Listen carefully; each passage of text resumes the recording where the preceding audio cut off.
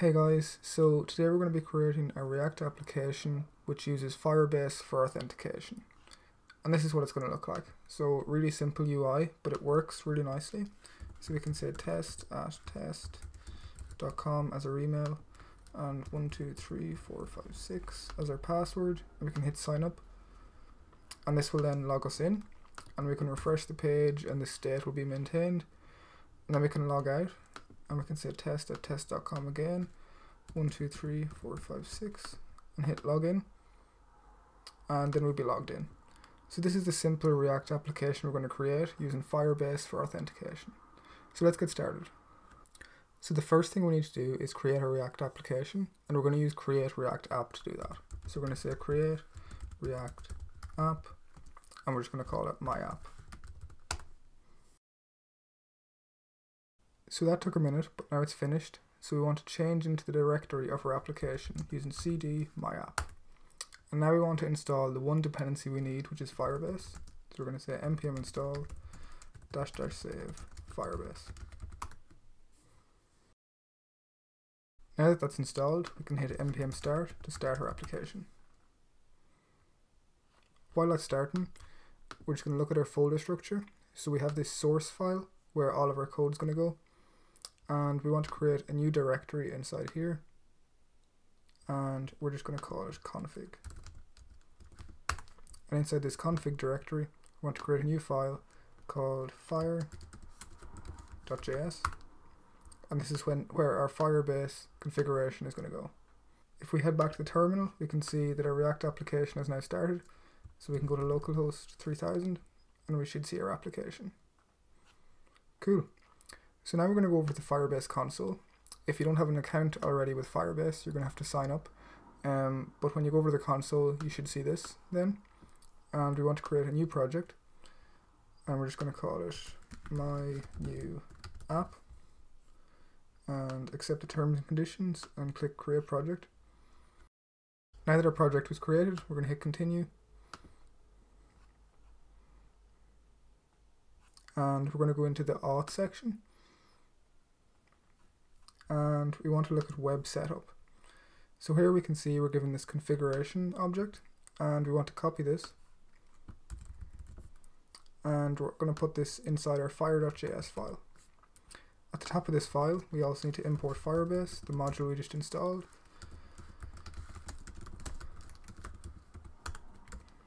And at the bottom, we want to initialize this application using a function called initialize app, and we want to pass in our config, and then we just want to export this.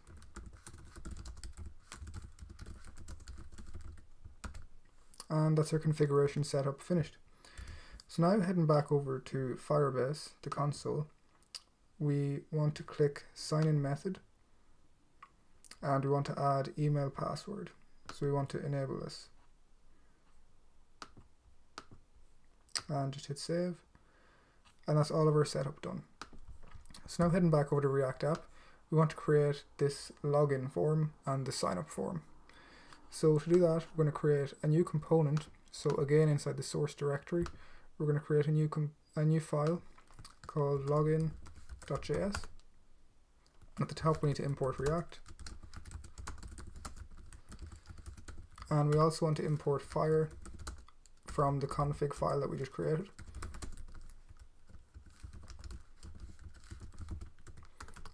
And now we want to make our login class,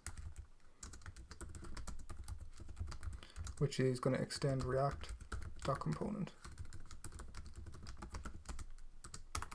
So we have our render function, as usual with React components, and we're going to return some HTML. Or some JSX.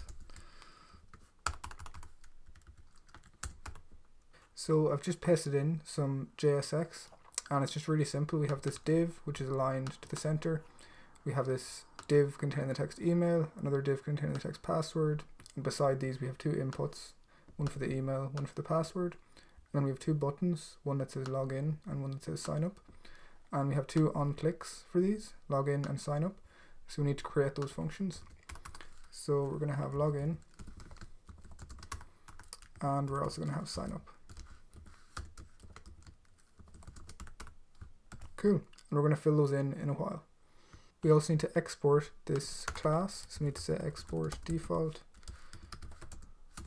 login, so we can import this component in a parent component. Next, we're going to create another component called home, and this is the component that the user is going to be brought to whenever they're successfully logged in.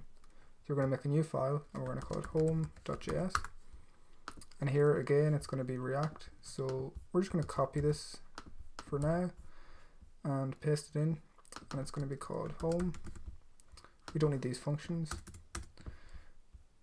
and we can take out this JSX, and we want to export home. This time we're just going to return a div,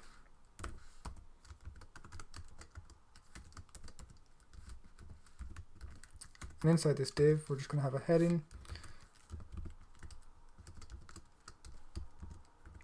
and it's just going to say you are logged in, and we also need to have a button that says logout, and we're going to have a handler for this, which is going to be a function called logout, and we're going to create that function, and we fill it in a minute as well. So now, heading over to our app.js file, we are going to delete some of this boilerplate which we had, and we want to import our two components. So we're going to say import home from home.js, and we want to import login as well. And if we get rid of all this code, then we're going to first of all just render the login component. If we hit save and head over to the browser, we can now see our login screen, but this isn't going to do anything yet, as we haven't added our handlers. So now inside our app.js file, we're going to add our constructor function,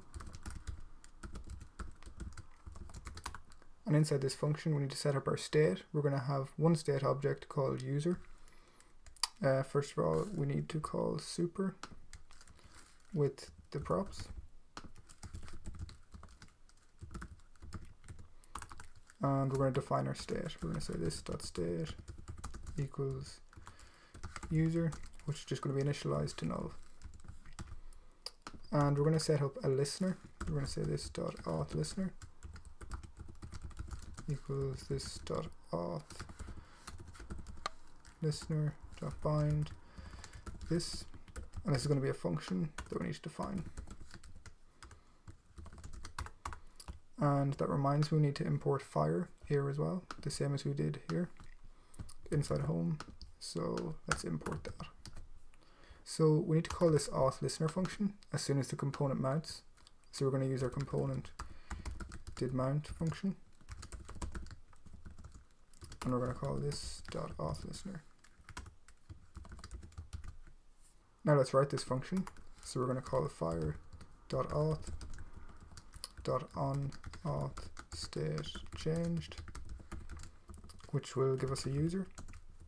And this is just a function provided by the Firebase SDK, which we are getting from here once we initialize this application. So this makes everything really nice and easy. So once the state changes, if we have a user, we want to set that user to the state, so we can say this dot set state and just pass in user. And if there's no user, we want to say this dot set state user and set the state to null. And now we can use this inside our render function. So instead of just rendering the login component, we want to check whether the user is logged in or not. So we're going to say this dot state dot user. We're going to use a ternary operator. So if there is a user, we want to use the home component, and if there isn't a user, we want to render the login component.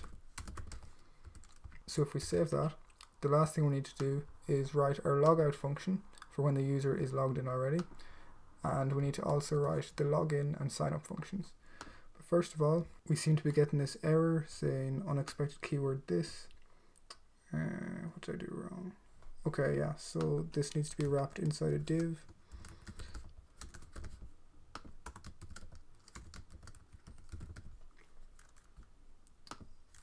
And if we save that, the error should go away. And we can now see our login component. Cool. So now let's complete these last few functions. We're going to start off with login and sign up. So for login, we're going to need to get this email and password. So to do that, we're going to say const email equals document dot query selector. And we're selecting the ID of email because we've given this an ID of email, and we want to get the value of this, and we'll do the same thing for password.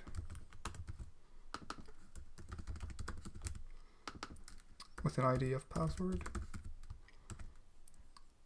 And now we're going to use this email and password inside a function call. We're going to say fire.auth, and again the Firebase SDK provides us with a useful function called sign in with email and password. And we pass in email and password, and this returns a promise, so we want to say .then u, which is the user, and we're just going to print out successfully logged in. And we're going to catch any errors, and we're just going to console.log error,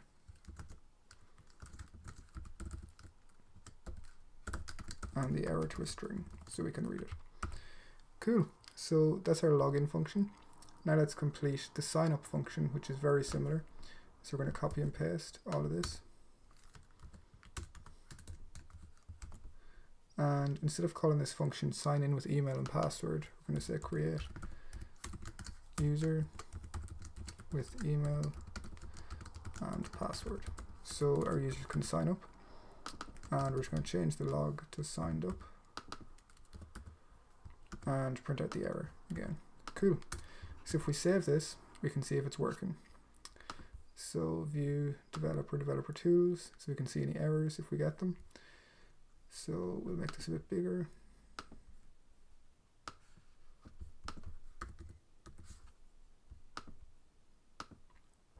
So if we add an email like 123@example.com and a password of 123 and hit sign up, we can see that we're getting an error and it says password should be at least 6 characters. So we'll add 456 and hit sign up. We'll hit login first, and we can see there is no user record corresponding to this identifier. So our errors are being handled really nicely, and we should be displaying this text to the user as well. But for now, let's just hit sign up, and we can see we're now logged in. I have this logout button, but it doesn't work yet. So if we hit refresh, you can see we should still be logged in, which we are. Cool. So let's implement this logout function.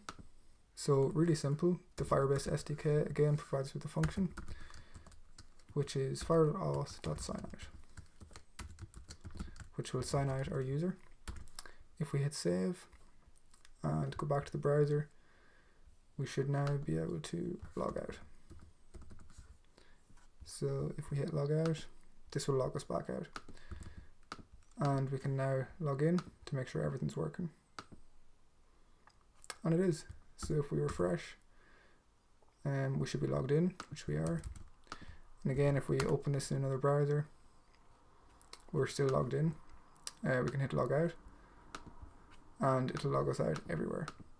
So the state of whether you're signed in or signed out is stored in the browser. So it survives page refreshes and even browser closes, which is really cool. And if we head back over to the Firebase console and hit users, you can now see that we can see this user which we signed up with, and even when it was created, and a user ID. So this is super cool. This video has been how to create a React application using Firebase authentication. Thanks for watching, don't forget to subscribe, and I'll see you next time.